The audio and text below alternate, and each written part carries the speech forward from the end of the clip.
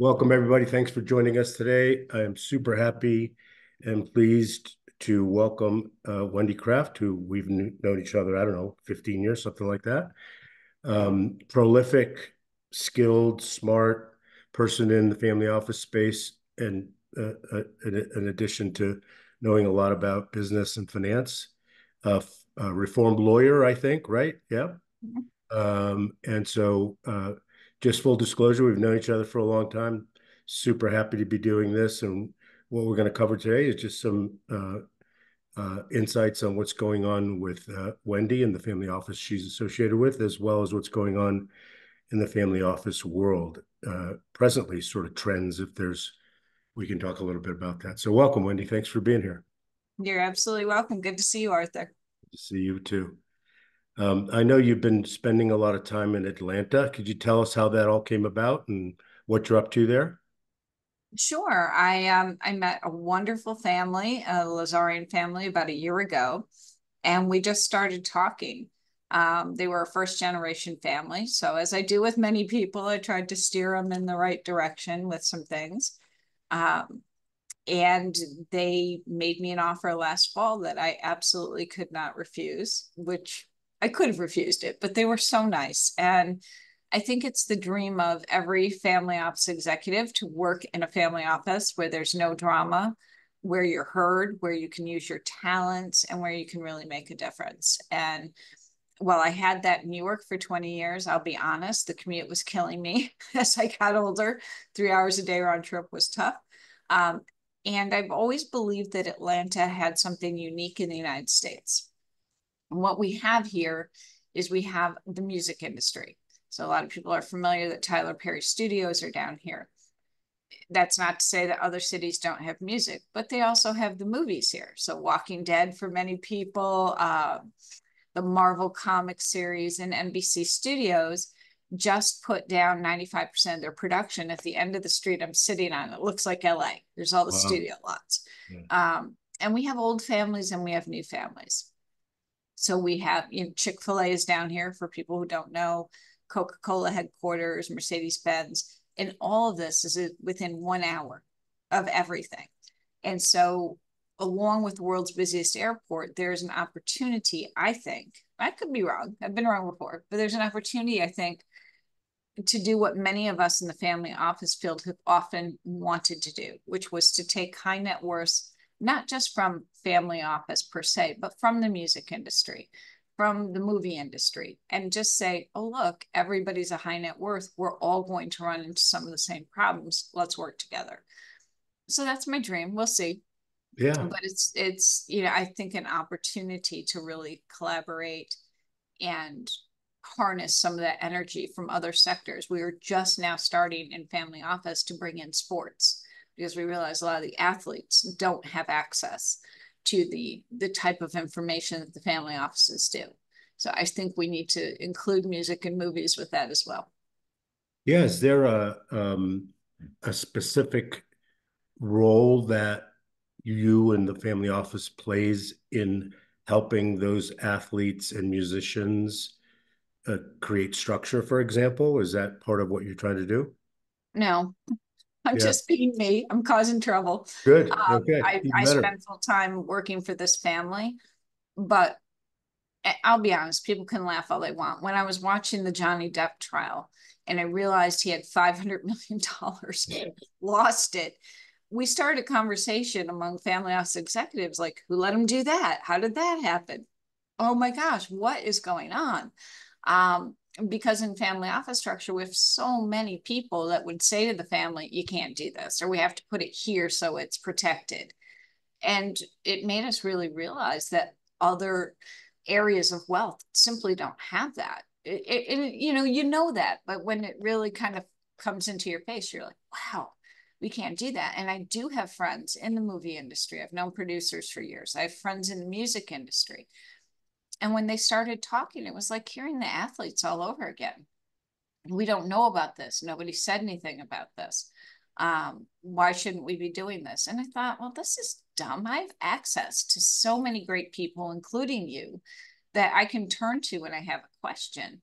and they don't have it. So it's not a matter of structuring it for them. There are a lot of great support staff here. I'll say the accountants, the lawyers, that kind of thing. But what they don't have is community. They haven't been invited in, as it were, to the Yeah. community so they can access the services they need. And I think that's a shame. And I'll be the troublemaker. And I just want to see that for Atlanta because it's a beautiful city, wonderful city, and it has so much to offer because of what it is that I would like to see everybody in that situation be able to find each other, talk to each other, and say, oh, I was thinking of buying a plane. Should I do that or should I invest in net jets? What should I do? So I would like for them what we have. Yeah, it's probably readily apparent to many of the people that might be listening to this that the resources are abundant and highly skilled. But I imagine that if you're not exposed to it, then you're talking to a small ecosystem of people that may not have been exposed to it, like you and I, for example. And how many times have we looked under the hood in someone's situation, either as an engagement, but even more often just having a conversation like you often have, and you go, holy crap, you guys don't know that you can do this, like, and protect that asset and, structure things in a certain way, or just happen to know the right people to move things around a bit. So, things just become easier, for example, right? Yeah. And that's really what the community is about, helping, protecting to some extent, and just saying, oh, I can't tell you how many times in a family office where I had to reach out to friends and just say, I don't know how to do this, or how do you do it? Or what would you do in this situation? And without them, I wouldn't be where I was today. And I just kind of want that for everybody, as silly as that may sound, because it hurts when you see really great talent make great wealth and then lose it for reasons they didn't need to lose it for. Yeah, they didn't need to, they could just adjust things a little bit. In fact, this, but Family Office Insights was an accidental byproduct of me doing exactly that. Having sold a business, had some assets, didn't know what to do with them, and leaned on people that knew what to do. And so I just asked my peers and others what to do, and it saved me a lot of time and money and making a lot of mistakes. I made a plenty along the way, as you well know.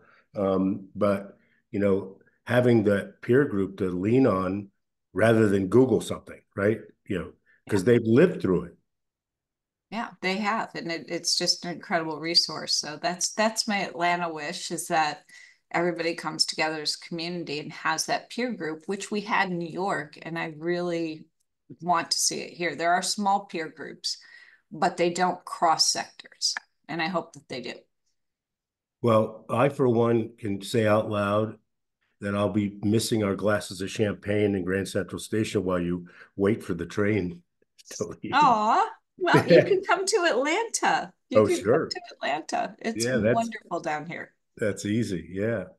So what do you see going on aside from, you know, the well, let's contrast Atlanta with New York, for example, in the what arguably is a robust New York having a robust family office community.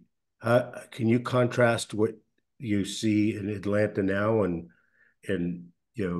are you able to find people like you did in New York, and smart, skilled people that are really interested in the business side of and and the relationship building side of family offices?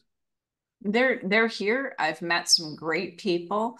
I think um, what you get in other countries that are newer countries and in some states that are newer states is you get this overwhelming fear that you must keep everything private. And you must keep a lot of things private, but there is the public ability to share part of the story without revealing sensitive information, which we kind of learned how to do in New York.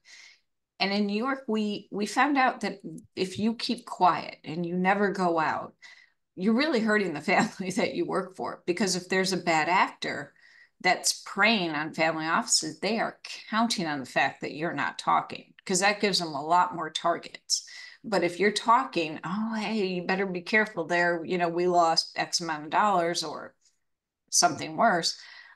So the more you talk, it's really a safety precaution. It's a resource building thing, and you just have to learn how to share non-sensitive information and where the line is. And I think when you're a newer community, you're not sure where that line is. What should I share? What should I not share? Um, how can I help? What should I stay away from? And it's just a learning curve. So we're going to see if we can make it a really quick one. Yeah, it really is super valuable because you wouldn't otherwise hear about nefarious activity on the one hand and really beneficial services on the other, right? I mean, you just, That's right. if you're not, poking around with your peers, and it's always nice to connect. As COVID put an end to a lot of the in-person things, and it's coming back, I think. But that personal connection, in-person stuff, really makes a difference.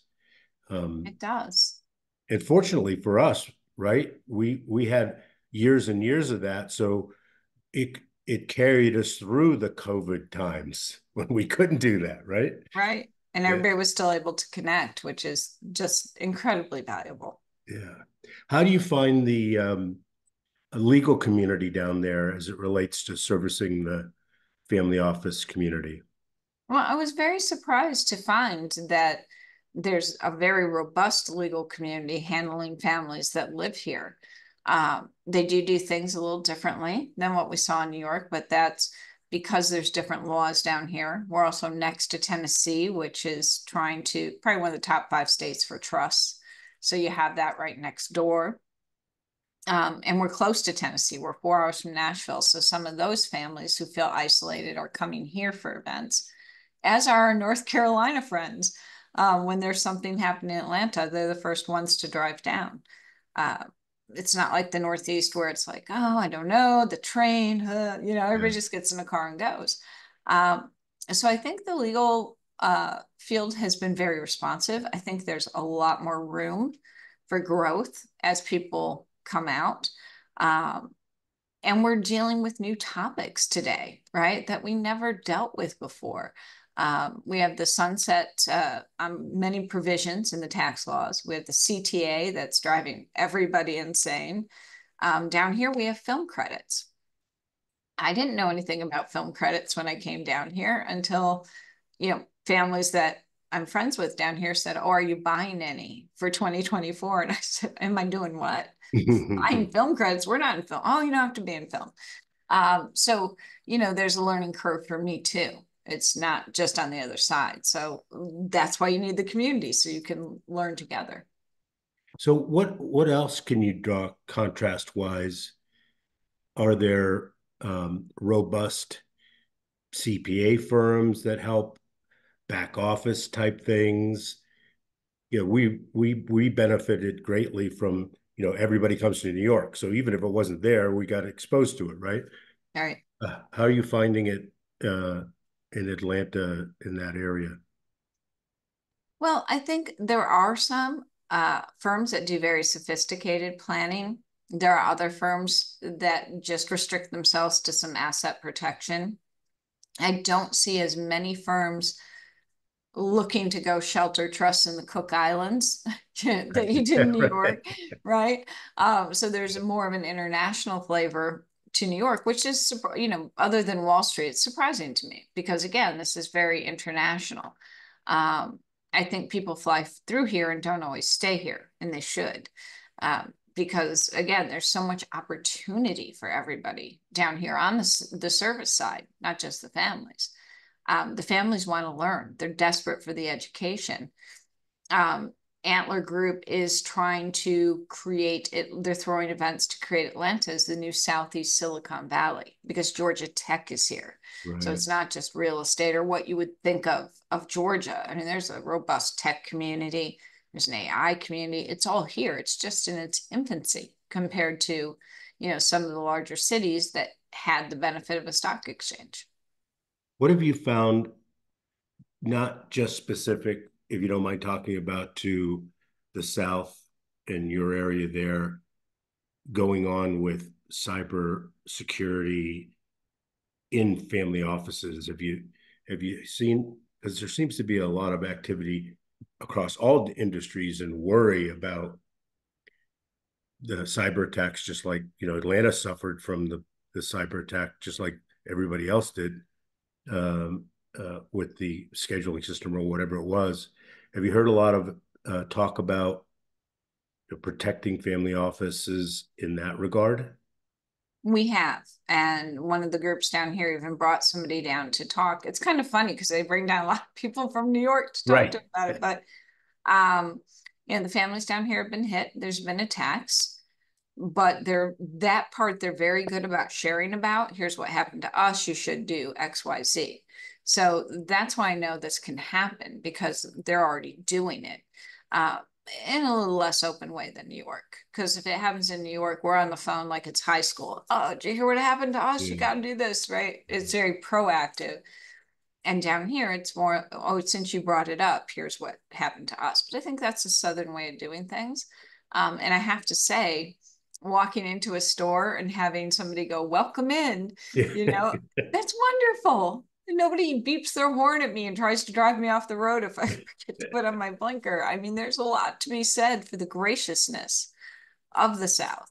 Um, that makes me, as soon as I was back in New York driving, I was like, oh, this is terrible. And the traffic here is terrible, but people are much more polite about it. So I Yeah. think, it's a great place to be. I think that everybody here, families, regular people, service providers, are incredibly invested in creating a dynamic powerhouse of family offices from all sectors across the Sun Belt. So like I said, this is really dragging people down from Charleston all the way to Nashville. That's the stream. And I think those that get here early that want to be helpful to the industry will find great success. I just do. And I think there's just 20 providers to every family office in New York. And it's great because you will have access to so many things, but I think there's a lot of opportunity here. It's Mary and I did a southern tour. We went to Nashville. We didn't make it to Atlanta. Greensboro. We did a little bourbon trip, to the distilleries and so forth. And we spent a few days in Nashville, which is just a booming. It And is. I was just having waiting to sit down for dinner at a bar in the restaurant and struck up a conversation with a random person, and they were formerly from New York. They knew a bunch of people that I knew. So, people are, you know, moving south. There's no question about it. It is. And it is not, I worked in New York for over 20 years, and I will tell you, Georgia was not what I thought it would be. And I Yeah. love it. I absolutely love it. Just am grateful for all the new friends I have and people just going, yeah, I'll drive 4 hours. Yeah. Right. And it's not a big deal. If there's something great happening, they're willing to do it. And they're just so gracious. They're willing to help. And it's just a matter of, really providing the services, getting people down here that can teach things and teach services that they haven't seen. It's not, that anybody's less intelligent than anybody else. We just haven't been exposed down here to some of the same things. So I have a little bit of a cold. Yeah. Um, so I'm really encouraging everybody to go on the Atlanta Family Office events, LinkedIn, if you're going to do a webinar, if you can help in it, just put it up there because people would like to see it. Yeah. So we'll make sure when we post this, we share that so you get more exposure with it. And of course, we'll post stuff. I didn't know about it till you just told me. So maybe it's because I'm not paying attention, but that happens. That's Uh, okay. yeah. So how about I have to ask you because when we go places, we're always zeroed in on the food. How are you enjoying the food down there? There are it. I'm putting on weight, Arthur. They have this Enjoy place yourself. called. Don't worry about it. It is it there it where I am on Buford Highway is very Asian. It's the second largest Asian population outside of San Francisco, and there's 4 Michelin 1-star restaurants just on this road. Nice. So Yeah. I will tell you that's great. And then where I have my apartment, they have this place called City Barbecue, and they sell the ribs by the bones. Like how many bones do you want with hush puppies and banana pudding and oh. So I mean, there's as much food as I could find in New York, and in some cases more types of food. But it's real close because everything's so much closer. I don't have to take a train downtown. I just drive over there, drive over there. Um, it's been really good. So the Asian selection here is better than anything I've ever had. Um, so the family took me to a few places. It's just like blown away. There's steakhouses that are wonderful. There's Southern, food, what you would think of traditionally Southern food. That is, just it's really good. And Savannah's 4 hours away. So Right. Savannah is now the deepest port that they've dug out. They've put a 1 mile long Hyundai plant right outside the city for 50,000 workers, and they only I have heard about that. 5,000. Yeah, Yeah, yeah. 5,000 units, apartment units going up for 50,000. So I'm going to guess there's going to be a lot of building there, and there's all kinds of industrial, like Amazon storage facilities a little further away from it because it's between Georgia and Florida. So it's just, things are just booming. It's amazing. Yeah. Isn't it really interesting? And we know each other well. So, New York City was, are you kidding? I'll never move out of New York City, right? For me anyway. And then all of a sudden the world changed. And I'm reasonably well traveled domestically and otherwise, but during the COVID nonsense, we traveled all over the place, wherever anybody would have us, that you could, and we discovered amazing restaurants, amazing people, amazing experiences. And so, the country's full of just outstanding, not only people, but opportunity everywhere. It It's, it really is. And I've got to tell you that until COVID, I never thought I'd live in New York City either. But all of a sudden breaking that commute, I was like, why am I doing this? This is crazy. And now I've got a 20-minute commute. It's fabulous. yeah, And people down here think I'm crazy for driving, 20 minutes. And I'm like, oh no, this is great. But I think, a lot of people had impressions of this little Sunbelt area and didn't come, and it was the flyover state. I mean, I'll say it. It was New York and Miami. Those were like the big East Coast, sometimes DC, places for family office events. And then you had Chicago, San Francisco, LA, Houston, and Dallas. That was it. And those were where the big things were. Um, and I've really had a chance to kind of explore this whole area, and it's great. And a lot of people are coming out of Florida here because of the insurance thing that's going on there. yeah, The homeowners and car insurance is just crazy. So a lot of people have moved up here, better for hurricanes, quite frankly. yeah. It's a little safer. So I just think this is going to be a real growth spurt over the next 5, 10 years. Can you share with us? It's always uh, beneficial to hear from somebody that's on the ground as opposed to listen to the sound bites on whatever, the nonsense mainstream media or anything else that feed you things that they want you to hear. Tell us about the homeless situation and the tenting, and how bad is it there? Does it exist? Because you can't go to San Francisco right now. Like it's, how is it? Well, I will say I'm on the perimeter. So for people who know Atlanta, there's this perimeter around the city, and I'm on the northern perimeter. So I'm not in downtown. I haven't visited downtown yet, except going on the MARTA train from the airport. Um, Best deal ever. It's $2. It's Yeah, great. right. $2. $2. Free parking too.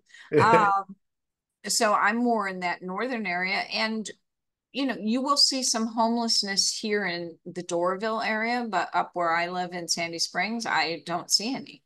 Um, there seem to be a lot of religious groups and other groups that deal with that and have outreaches. So it's not like I haven't seen one tent city. So Yeah. whether there are in other parts of Atlanta, maybe, but not here. It's great. It's not like I hate to say it, don't everybody get mad at me, but when I go into New York City, it's gotten a little bad. It kind of Oh no, smells like marijuana and it's got it, sketchy for it, sure.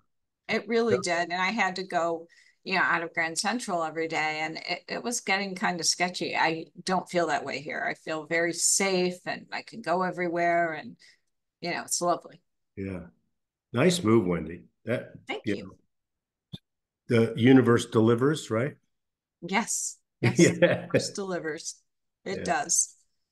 Well, let's I'll make a commitment to socialize that link and get, people aware of it, and we'll post our stuff on there. And I'm really glad that you made time to do this today with us. Thank And you. we'll share the link, and um, uh, we're going to be putting on Arthur's Roundtable, which is on Spotify, iTunes, and all that kind of stuff. And it also sits on the Family Office Insights YouTube channel. So we'll make sure you get the links for all that and you can share it about. And then Mary and I will come down. We'll visit for sure. Come visit us. Yeah, definitely do that.